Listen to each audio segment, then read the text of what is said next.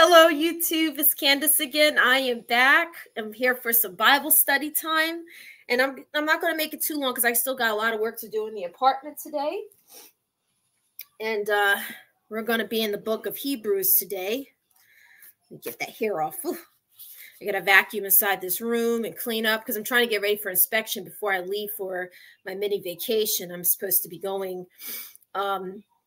with my sister for a few days with the kids to to a state. I can't say where because I'm always trying to keep things, private here online, especially on social media. I don't really like people knowing where I'm visiting and where I'm going and stuff like that. So, but you'll probably see me take some videos or so. If I do a live stream around that time, you'll probably see I'm out, not at work, of course. But it's going to be a mini vacation because I'm short-staffed at work, and so I can't really take that much time off. But I definitely need that little time to myself. But yeah, I got so much to do today, so I'm going to make this very quick. This Bible study, I'm hoping to make this at least. I'm hoping 30 minutes to maybe to 45 minutes the most. I'm hoping because I got to get around to cleaning this house. Vacuuming, dusting. I did the vents yesterday. I did the tub and the kitchen, the stove. It just all took long. I had to do a lot of extra cleaning for this inspection coming up in 2 weeks. So I just want it done now. Get it done and over with. So let me get a sip of my coffee. I definitely prayed this morning and, asking God to guide me in this study here that I do and the things that I share here online, because the things that I share is the word of God. And, we have to be very careful when it comes to sharing, God's scriptures and his words, because there's so much that has been taken out of context, in the Bible. A lot of churches, a lot of people take things in the Bible and take it out of context. And they're not reading from the Holy Spirit. They're reading from the flesh and from what they want to believe the scriptures saying. So we have to be very careful with that. Hi, Roland. How you doing, Roland? Keep rolling, rolling, rolling, rolling. Keep rolling, rolling, rolling, rolling. Keep rolling, rolling. Hi, Roland. Good morning, Roland. Oh my gosh, Roland. What a busy Saturday yesterday. I'm still not finished. I'm gonna try to make this stream quick, like at least hopefully a half an hour to no more than 45 minutes. You got your coffee, Roland? Oh boy.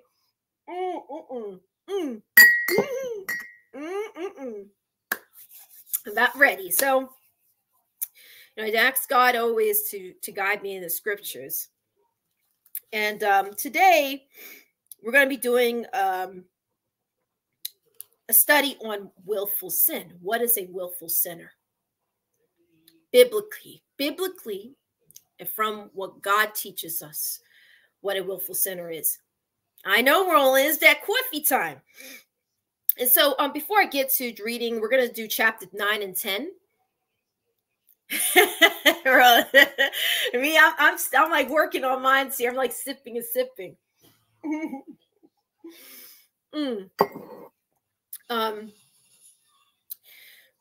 A willful sinner. Now, you have a lot of churches and people that get this scripture so out of context. And, you got a lot of people that say, oh, well, a willful sinner, if you do something bad, you're going to hell. You're going to lose your salvation. Some people state, oh, faith without works is dead and all this stuff. And they don't know what they're talking about. Oh, if you have faith, you need to get baptized. You need to do this and that. You're a willful sinner because you chose not to do this. Whatever it is, people will try to find different things. And it's not that complicated. See, the thing with the devil is that he tries to find ways to complicate things. You know why? Because we want to cause confusion. And confusion leads to distrust, doubts, and make you feel like I got to work my way so hard to get into heaven, to have salvation. So that way he can sit back and say, you'll never trust on the Lord Jesus Christ. I'm going to make you so confused and tied up, you don't know who to turn to. But the person you should be turning to is the Lord Jesus Christ, God. and his Holy Spirit's going to teach you. He says, I will put my laws into your hearts, in your minds. So you know, he's going to teach you anyways. When you trust on him and ask for patience, we have to all be patient when it comes to understanding the word of God. Because there's going to be a lot we're going to not understand. But what we do understand is that Jesus is Lord, that he died for the sins of man, and that he's the only one that could take away our sins. So obviously we know that a willful sinner is not somebody who just sat back and made a bad choice the next day and said, well, you know, I chose to get drunk the next day. I guess I'm going to hell now. That's so unbiblical. It's not true. I'm not saying go out there and do whatever you want, because, you know, being a child of God doesn't mean you have a license to sin, because behind sin, there are consequences behind sin. Not just that, you're going to feel very convicted the next day. You know, like there are times I'm not going to lie, I've gotten drunk, and the next day I wake up and I feel this sense of guilt. You know, God has a way of convicting your soul. But does that mean that I'm going to be perfect and I'm not going to make mistakes? Absolutely not. I'd be a liar if I told somebody something different. You know, so being a willful sinner is not somebody who just decided I'm going to make a bad choice today, or I made a bad mistake, and then they're going to lose their salvation. If that was the case, David and Solomon, the things they were doing in the Old Testament, they would have been and lost their salvation. You know, they wouldn't been. God would say, "That's it. You're not coming into heaven." That's the whole point. Is the willful sin has nothing to do with that. They'll say, "Well, if you sin without, if you willfully sin after receiving the knowledge of truth, there is no more sacrifice. You're not going to be saved." That is not what it's saying. So we're going to read. Now we're going to read from the Holy Spirit. You know, and I've definitely prayed on this before I came on to here. And it says here, chapter 9, Hebrews.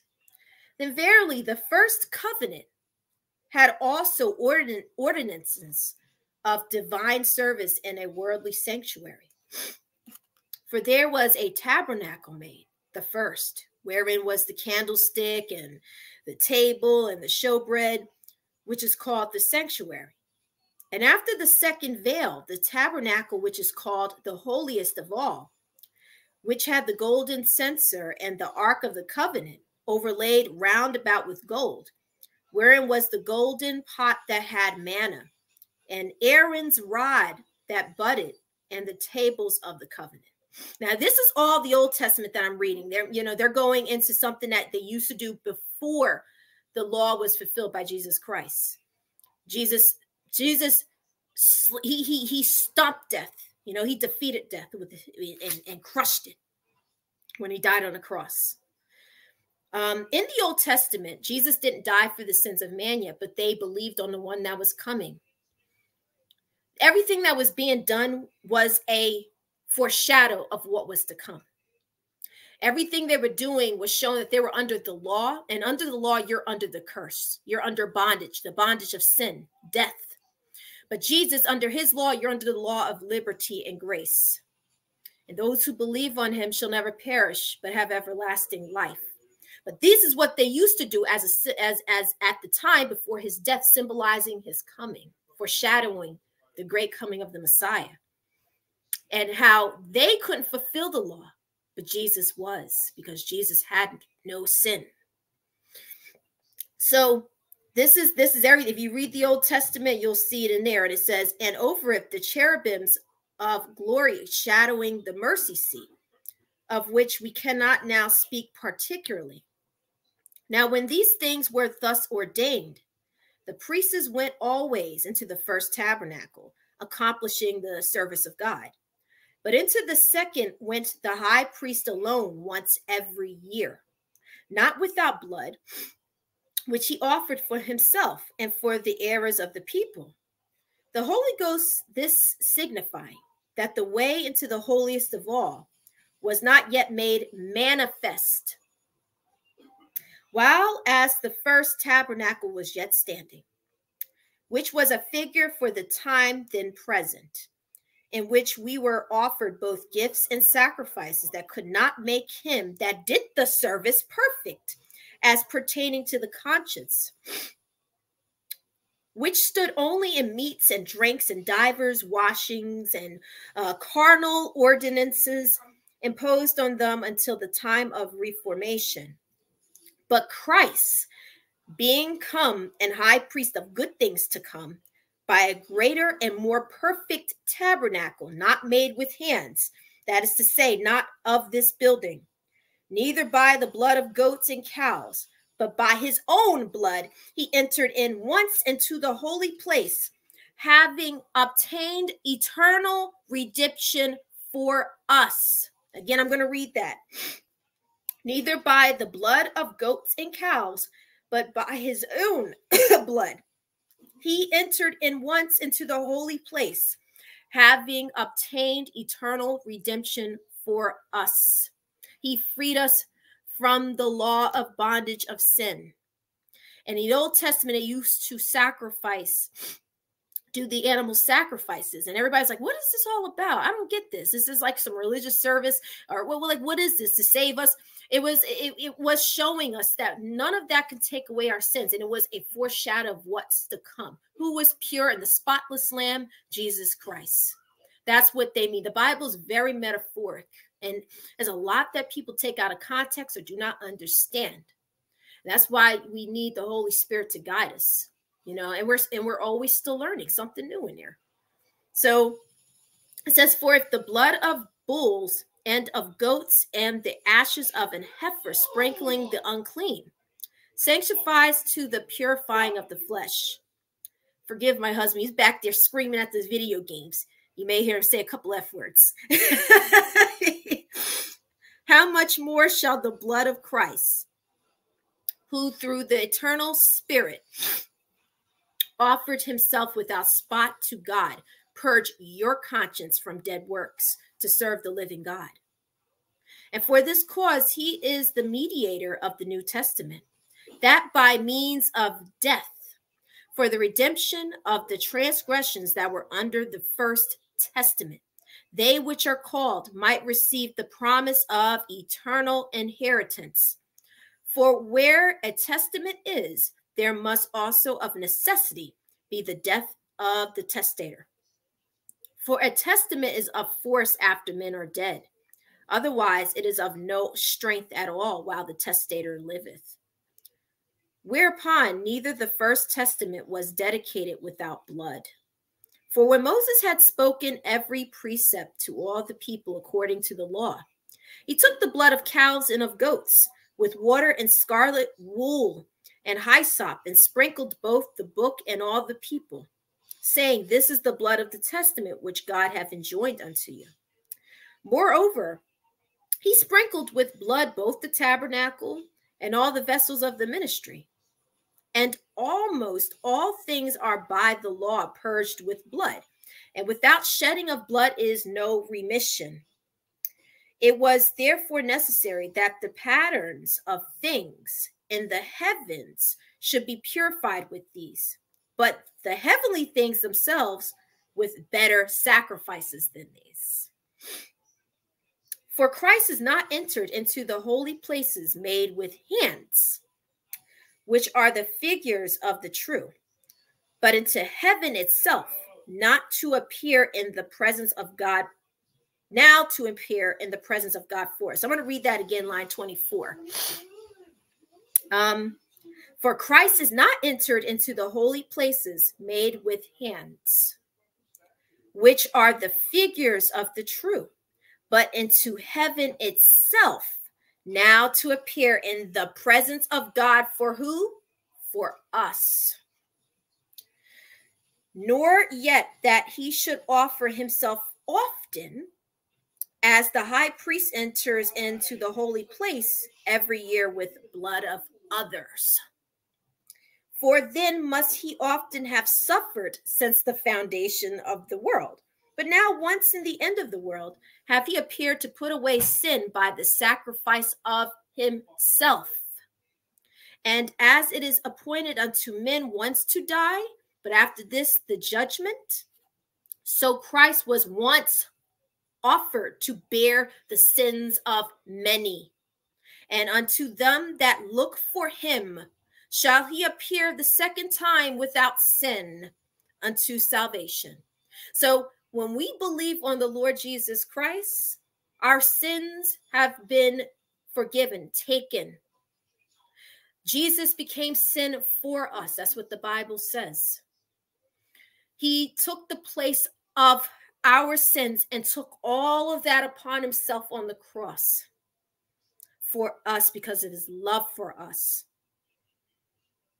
And when we believe, the Lord will see his son, not us.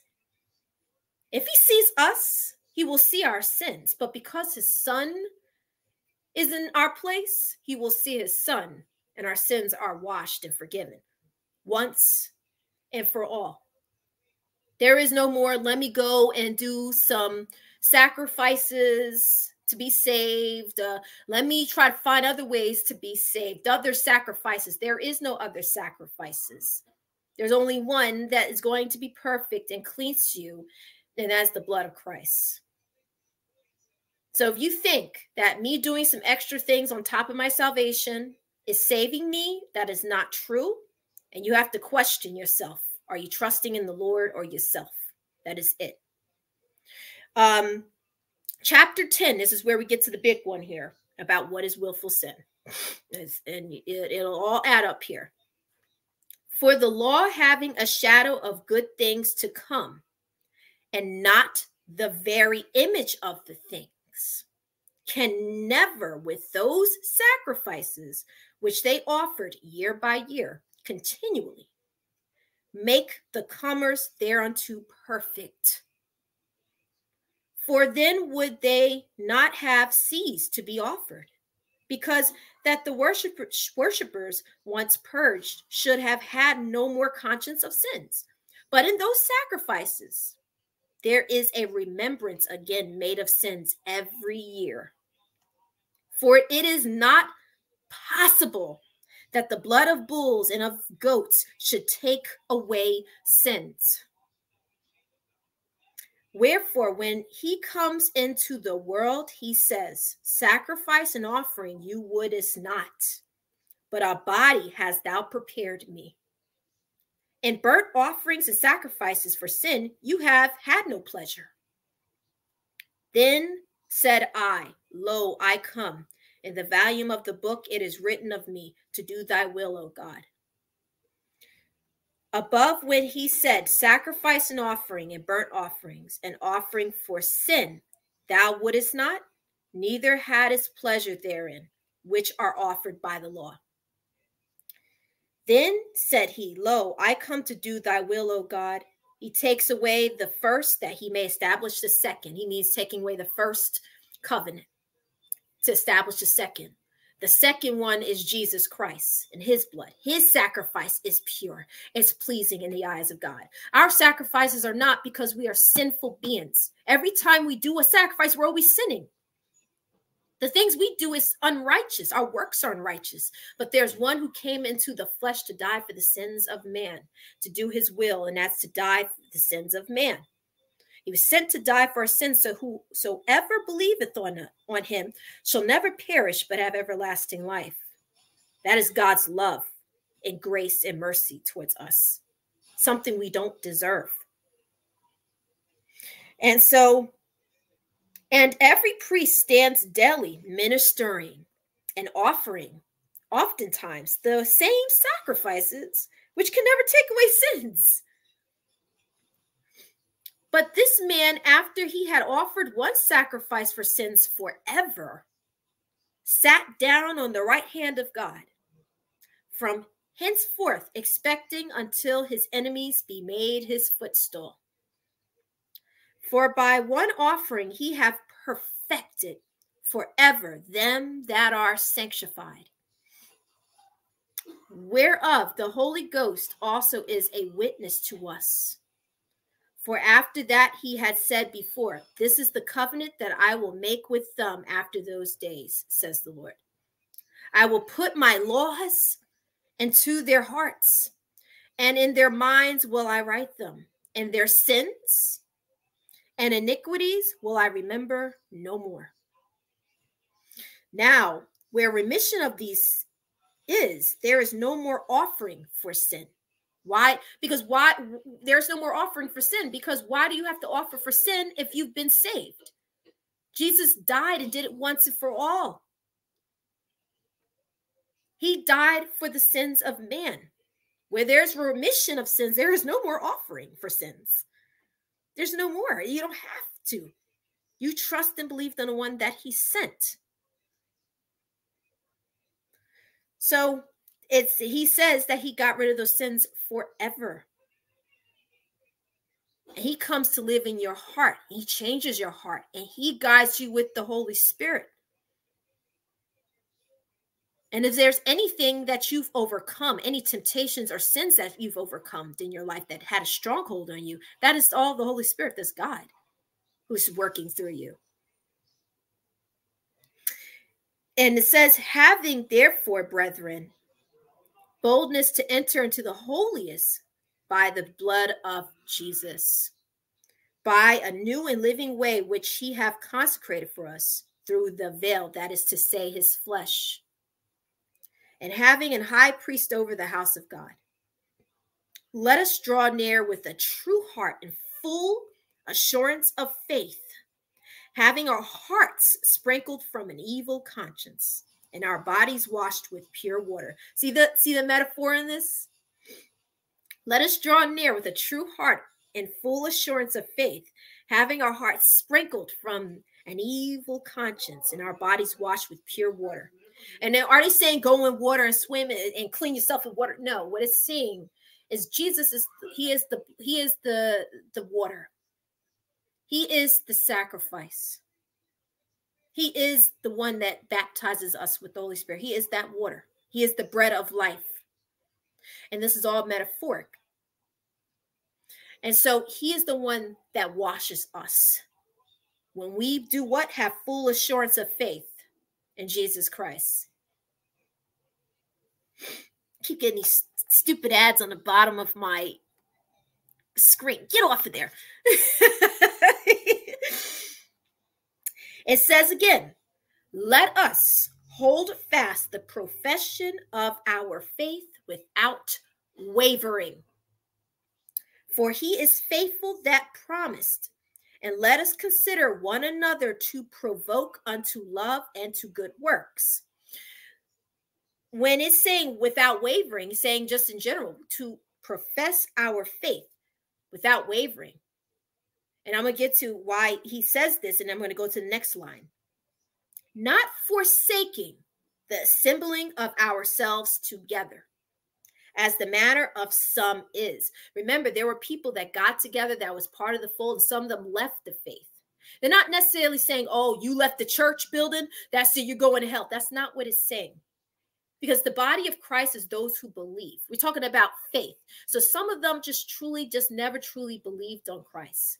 They left the faith. And there was two people that were stating that left and went their own ways, and they were making up some false gospel. I forgot their names. I think one of their names was Hymenaeus, and I forgot the other one. But there was a whole bunch of them that were leaving the faith, making their own doctrines. And it says anybody who makes any other doctrine other than what says here, to have no association with it, because he is of the devil and is misleading. And that's why you got all these different religions and churches telling you different stuff. Seventh-day Adventists, Jehovah's Witness, Catholicism, all this stuff is leading you to trust in your works, the works of the law and the works of your hands, the building, the church, the pastor, the priest. No, you have to trust in Lord Jesus Christ, and that's just it. There's only one mediator. Never said Mary, the pastor, priest. It said Jesus Christ. That's the only way to God. So all these people are leaving and forsaking the assembling of themselves as the body of Christ. When they walk away from that faith, they're walking away from the body of Christ when they don't believe. And then a lot of them, they went and did their own doctrine, and they sat back and perverted the gospel. And that's how all these things came about. And that's the devil's plan. The devil is out to deceive many people, to sit here and lead you astray to doctrines that are not even biblical. Tell you, go do some rosemaries, go bend down to the fucking priest. Are you kidding me? I'm sorry for cursing, but it's upsetting because the devil is deceiving people. It's like, go do some Holy Mirrors. Go in that church building. That's where you're going to be saved. You go to Baptist or whatever. Go to the Baptist church. Go to the Pentecostal church. No, don't go anywhere. Go believe on Jesus Christ. Go get baptized in water. That's how you're going to be saved. No, believe on Jesus Christ. I mean, I'm not saying there's anything wrong with going and having a ceremony for Christ. That's a beautiful thing. That's a great thing to do. Go into water and have a ceremony. Just like when you get married, you have a wedding ring. I could take this wedding ring off right now. I could have got married without the wedding ring on. I'm going to take it off. Guess what? I'm faithful to my husband. I love him. So no matter what, whether I had the ring on or not, I'm still married in the eyes of God. I'm still his. I still am one flesh with this man in the living room. It drives me crazy every day. I drive him crazy too. So don't think that I'm this innocent here. We both drive each other nuts. But I'm still married to my husband. Whether I had put that ring on or not, the moment I sat back and took a vow with him and slept with him, I'm one flesh with him under God. And see, Jesus, when you believe on him, you're saved. That's it, period. End of discussion. The Bible says, if you believe with all your heart, confess that Jesus is Lord, thou shalt be saved. Believe means to believe. Didn't say works. If you do a baptism with water, go and symbolize, that's a great thing. But I hope you don't think that water's saving you, because you put faith into an object and to something else, not Christ. So, but this is what we're having. This is the problems we're having in the world. The problem is the sin, and the devil is sitting around deceiving many people. Many. And many are going to fall because of lack of faith. Because they're putting their faith and trust into something else, not Christ. They may use Christ's name in vain, which I'll do a stream about that, using God's name in vain. Because people use his name for all sorts of things, and it's not for the right reasons at all. But they're trusting in something else. Their heart is far from him. Like Jesus said, he says, you guys profess me with your lips, but your hearts are far from me. He says, you don't believe on me because you don't follow me because you believe on me. You follow me because I fed you. So not everybody that follows somebody doesn't mean their heart is right. I can sit back and tell somebody I love you, but my actions could show differently that I'm just loving what you're giving me. Somebody could tell you one thing, but their heart is far from you. They could be dating you for all the wrong reasons. Same thing with Christ. Many people followed him, but for all the wrong reasons. Not to believe on him. Not because they trusted on him as their Lord and Savior and God. They looked at him as some regular man that can give them a miracle and what they want. And it said, an adulterous and wicked generation, right? An adulterous generation seeketh after a sign. And the only sign they're going to get is the sign of Jonah. And so that's what we see in this world today. Everybody's putting their faith and trust to all these other things, into their works, and their hearts are not right with God. They're not believing on him. They're believing what they can either get for him, what they can use him for, or something else. Using him for profit, and that's it. And making their own doctrine. They want to look like somebody big on the pedestal, like they're some holier than thou type of Christian, a false Christian. A person that's just trying to be religious and use this religious Christian name and sitting there trying to look holy and thou and judging everybody, hitting them on the head and telling them they got to go to the priest or do this and that, slapping Bibles on their head, doing all this stuff. And that's not believing on Jesus. That's doing tradition. That's not putting your faith in Jesus Christ. And there's a lot of people that are being misled in these churches, in the synagogues of Satan. Okay, in the churches of Satan, and you see it all over. Okay, I'm going to say this, and I don't care if a person gets offended or not. But now you got the LGBTQ churches and everything. It's not about Jesus. This is about their pride, and it's the same thing there. So you got all sorts of different kinds of false prophets, false churches, not even following Jesus. They're just using him for their own justification. And this is the sickness that the devil has done to us. Or he'll make you go in a church where they're looping you around, where you feel like there's no hope for you and you never feel like you'll ever be saved. Because that's the devil's plot and game. And that's what's going on here. He says, not forsaking the assembling of ourselves together, as the manner of some is, but exhorting one another, and so much the more as you see the day approaching. For if we sin willfully after that we have received the knowledge of the truth, there remaineth no more sacrifice for sins, but a certain fearful looking for of judgment and fiery indignation, which shall devour the adversaries. Now I'm going to get down to here. It's going to get very close to what willful sin is. He that despised Moses' law died without mercy under 2 or 3 witnesses. Of how much sorer punishment you suppose he shall be thought worthy who have trodden under foot the Son of God, and have counted the blood of the covenant wherewith he was sanctified an unholy thing, and have done despite unto the Spirit of grace. For we know him that have said, vengeance belongeth unto me, I will recompense, saith the Lord. And again, the Lord shall judge his people. It is a fearful thing to fall into the hands of the living God. So right there, let's stop before I go and finish up, and then I'll read one more passage. Willful sin. When somebody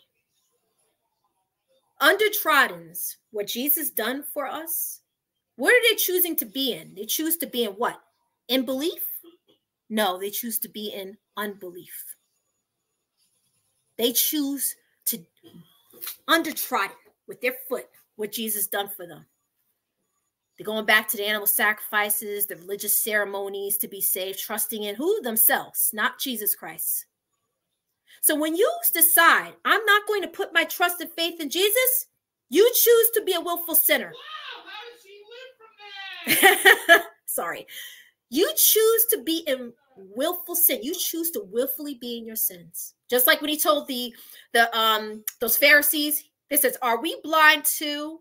And he says, if you were blind, you know what I mean? If you were blind, you would have no sin. But you say you see. So then your sins remain. Because although they see the truth, they choose to reject it and not believe. They were self-righteous. They chose to believe in themselves. And were in unbelief and unfaithful. And they didn't believe on the one that he sent to do the will of God. The will is to believe on the Son. That is the truth. And when you choose to not believe on Jesus, you choose to be in your sins. Your sins will remain. You are a willful sinner. Now, some people have their beliefs that, well, maybe he's talking about the believers who walked away from the faith and they're going to have severe chastisement. I've heard this before. I can't argue with them. What I do know is that a true believer doesn't lose salvation. They are children of God. It says, nobody can take you out of my hands. I personally don't believe a true believer will undertrod in Jesus Christ and call it an unholy thing. Now, can they ignorantly go into certain traditions, and because they want to be a people pleaser, they may do certain things that these religious traditions do? Maybe, possibly. I mean, for a good example, Peter, when he was with the Jewish people and discriminated the Gentiles and stuff, Paul had to go and call him out on it. And of course, Peter and them stopped talking for a while. Okay, in the Bible. But Peter was a child of God. He was going to be, he's to be in the saved and the elect. So same thing here. I don't know if this is pertaining to children of God and that they're going to have severe punishment. Me personally, I don't think so. I think that this pertains to people who never truly seeked Jesus, that truly just never really had a heart for Christ.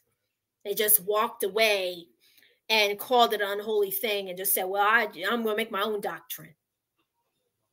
I just, because a child of God, we just know they're not going to go in a state of unbelief. They're sanctified. They know the truth. That's it, plain and simple. A true believer.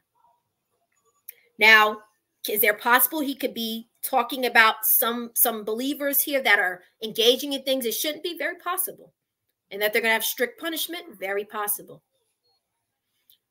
But that is a willful sinner. A willful sinner chooses to undertrod in Jesus Christ and not believe on him after receiving the knowledge of the truth. After receiving the knowledge of the truth, they choose to be in their sins by rejecting Jesus Christ. When you reject Jesus Christ after receiving the knowledge of truth, you are a willful sinner. You choose to be in your sins, and your sins will remain. Guaranteed.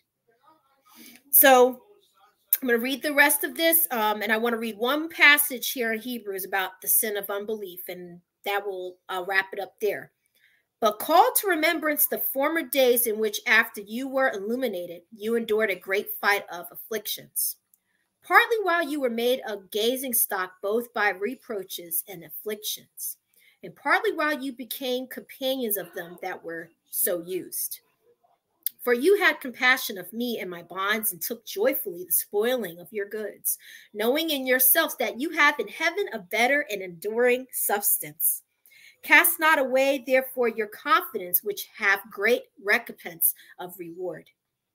For you have need of patience, that shall, after you have done the will of God, you might receive the promise. For yet a little while, and he that shall come will come and will not tarry. Now the just shall live by faith. Again, the just shall live by faith. But if any man draws back, here we go, my soul shall have no pleasure in him. But we are not of them who draw back unto perdition, and condemnation, but of them that believe to the saving of the soul. So when you choose to go against Christ and not believe, and you just walk, but you're going back into perdition, into condemnation. You choose to walk that way.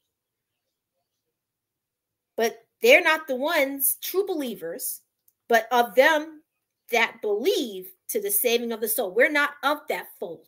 We're of them that believe unto the saving of the soul. So it's showing you they're not of that fold. They are of the true believers. So we'll stop there. I'm going to just read something here real quick about the sin of unbelief again that goes right along with this in the book of Hebrews. And it says here, chapter 3, when he was talking about the Moses in his time in Israel. Chapter 3, line 8. Harden not your hearts as in the provocation in the day of temptation in the wilderness, when your fathers tempted me, proved me, and saw my works 40 years. Wherefore I was grieved with that generation, and said, they do always err in their hearts, and they have not known my ways. So I swear in my wrath, they shall not enter into my rest. Take heed, brothers, unless there be in any of you an evil heart of unbelief in departing from the living God. Again, I'm going to read that. Take heed, brothers, unless there be in any of you an evil heart of what? Did it say works? Bad behavior? No, it said of unbelief. Of unbelief in departing from the living God. But exhort one another daily while it is called today, unless any of you be hardened through this deceitfulness of sin. For we are made partakers of Christ if we hold the beginning of our confidence steadfast unto the end. While it is said today, if you will hear his voice, harden not your hearts as in the provocation. For some when they had heard, did provoke, howbeit not all that came out of Egypt by Moses. But with whom was he grieved for 40 years? Now, this is a question they're asking you. But with whom was he grieved 40 years? Was it not with them that had sinned, whose carcasses fell in the wilderness? And to whom he sware that they should not enter into his rest, but to them that believed not? So we see that they could not enter in because of unbelief. I'm going to read that again before I go.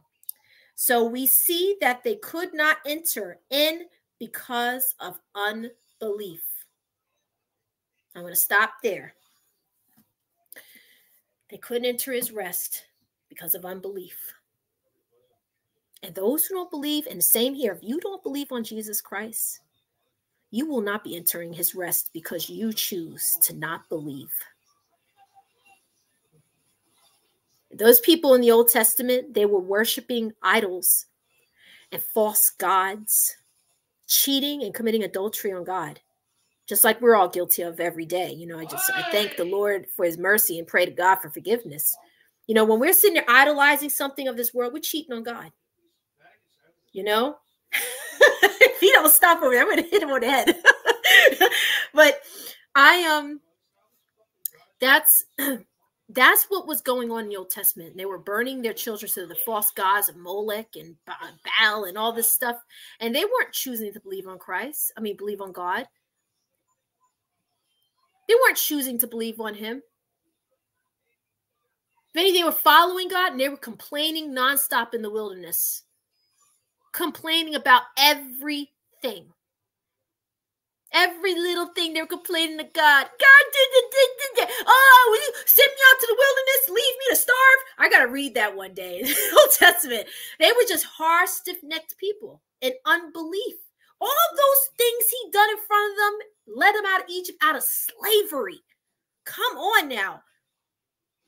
And yet they still chose to go against God because they didn't believe on him. And so they chose to do that. And because of their unbelief, he says they will not enter my rest. And it's the same with Jesus Christ. If you do not choose to believe on him, with his work on the cross for you, and that he is the Lord, your God and your Savior, that he is he, and put your faith and trust into him, you are going to fall. You will not enter the rest of God. His rest is eternal salvation. That's the place coming after this, the eternal rest. So those who don't believe on him, you're under-trotting Christ right under your foot and choosing to worship and put your faith into something else, leading you down a whole path of wickedness and sin, the wickedness and the sin of unbelief, which will lead you to damnation. That's what it will do to you, because you're putting your faith and trust into something else. You choose not to follow Christ and you want to go your own ways. Well, I got news for everybody here. Your own ways is wicked, unrighteous, and our ways are selfish. Our ways are sinful. And if we think we can trust ourselves, we are deceiving ourselves, because we have a lot of wickedness in our nature. And when we think we can lead ourselves, trust and believe, we will not be leading ourselves anywhere. We'll be leading ourselves into damnation, condemnation, because that's where we were condemned already. And no amount of good works we do can save us. Because every time we turn around, we're doing something bad. We're always sinning, even when we're not aware of it. We make bad choices. We look at somebody, you're upset, want to punch her in the face. Every day. Don't sit here and say, I don't do those things. Because if you say that, you're a liar. And you will be sitting here going your own way in your sinful ways, with unbelief in your heart. And you have no guidance of the Holy Spirit in your life. You're sitting there deciding to choose to guide yourself.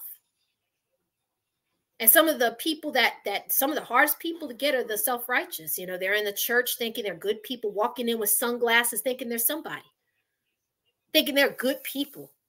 I'm glad I'm not like that sinner over there. I got baptized back in 98. I know I'm saved. Yep, I'm a good person because God sees me. Yep, and he's sitting there going, hallelujah, ding, ding, ding, ding, ding, ding. They got pianos playing in the background, hallelujah, hallelujah, hallelujah. And slapping the Bible on the head,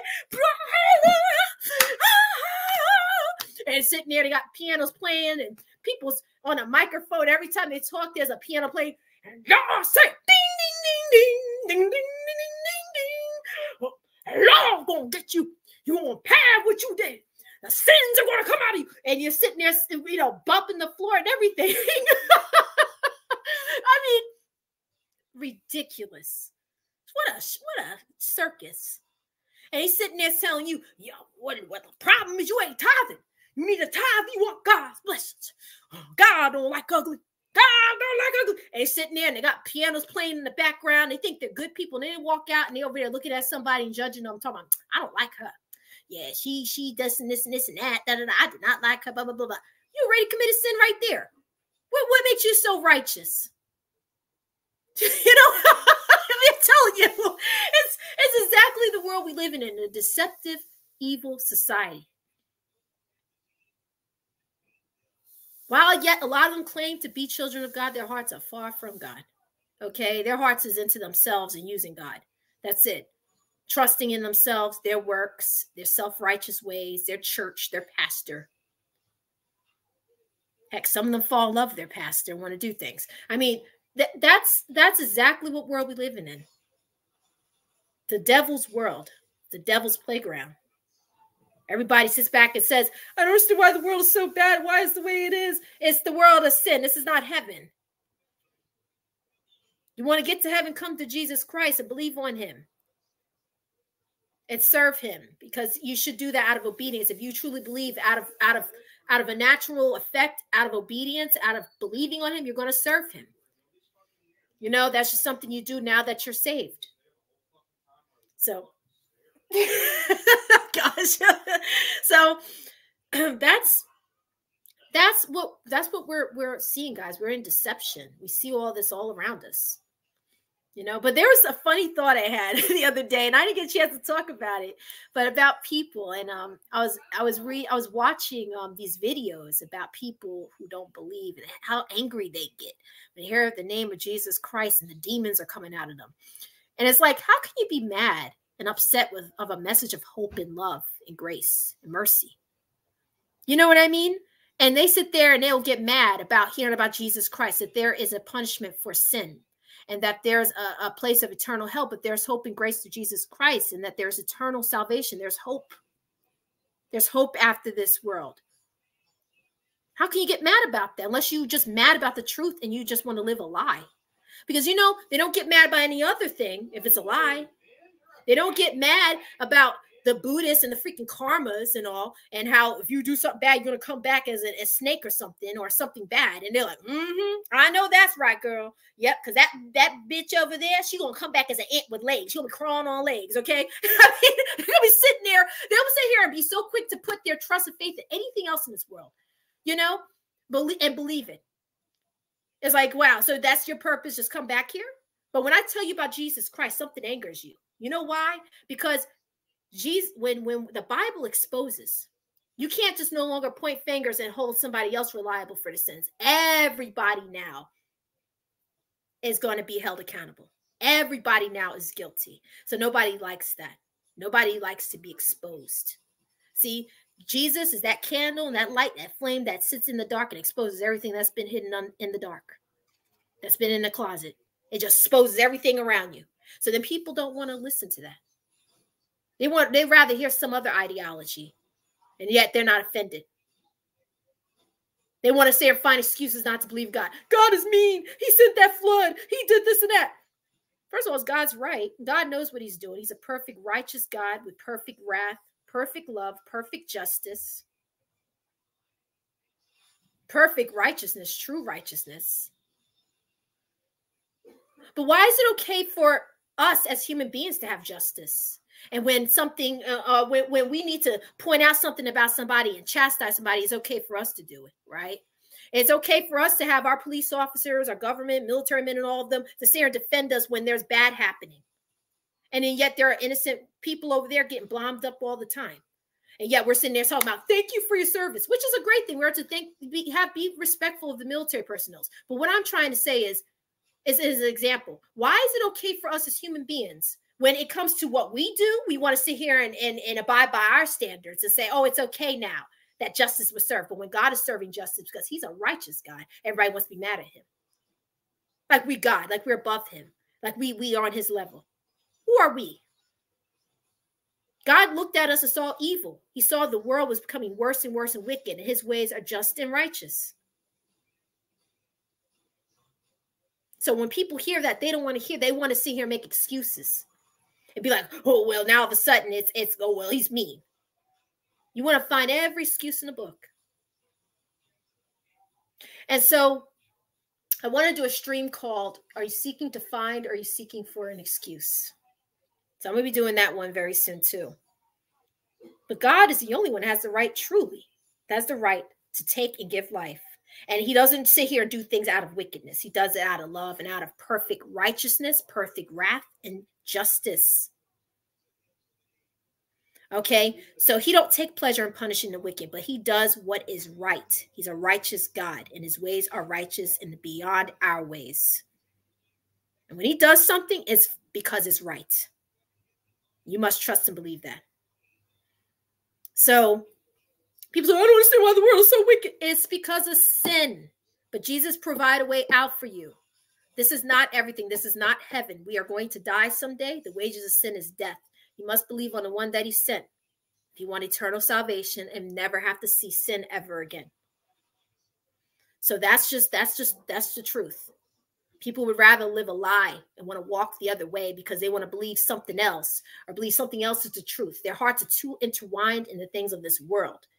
And they're forgetting every day, or at least not thinking about it on their minds, that everything around them is vain and it's going to perish. Or they want to believe something else. They want to believe that, I'll come back here. Yeah, come back here for what?